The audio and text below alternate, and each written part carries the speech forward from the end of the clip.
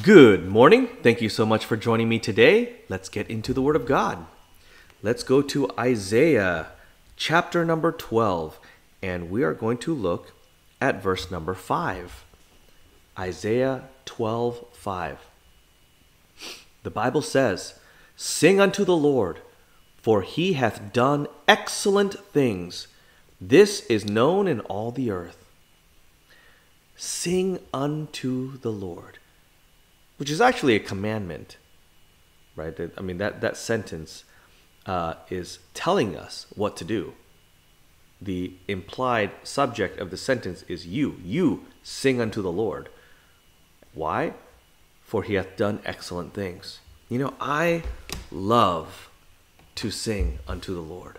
When it's time to sing the hymns, and I've been like this for years, many, many years, but it seems like every year that passes by that I serve the Lord, I get even more excited when I have an opportunity to sing unto the Lord. And the congregational singing, and now in church I lead the singing, and it's just I love to sing unto the Lord. And for many years I've always wondered, why is it that some people don't?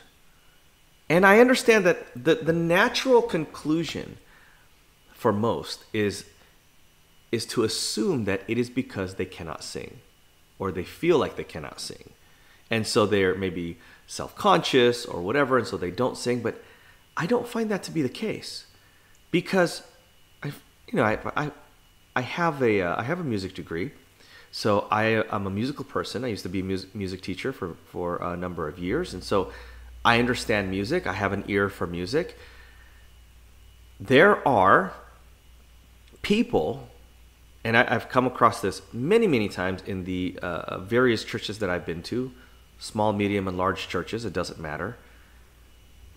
Many instances I've seen where people that cannot necessarily carry a tune, so to speak. They don't sing in pitch, and it's time for the congregational singing.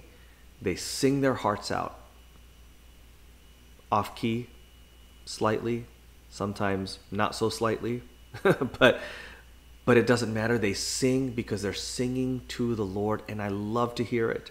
I don't care if they're off key. I love to hear the excitement of somebody singing unto the Lord. And then I've known people who I know they can sing. I know they have a good ear for music and a wonderful voice, and a wonderful singing voice. They sound really good and pleasant when they sing, and they have a talent for singing. And then when it's time for congregational singing, they're bored. It's like, and sometimes they don't even sing at all. They just kind of look around, they don't sing, and it's like, why? I don't understand it. So it's definitely not because, those who know how to sing will sing, and then those who don't won't. No, that's not true. That's not the case at all. And then this passage comes along and explains it all. Let me read it again. Isaiah 12:5. Sing unto the Lord. Why? For he hath done excellent things. He hath done excellent things. You see, when I was 28 years old, my daughter was only a few months old, and my son was about 2.5 years old. I was diagnosed with cancer. I thought that was it for me. I thought, that's it. I'm not going to live to see 30. God's going to take me home. My kids are going to have to grow up without their dad, their biological dad. Hopefully my wife can remarry somebody who can provide for the family and be there for them. Somebody who's willing to marry a widow. I thought that was it.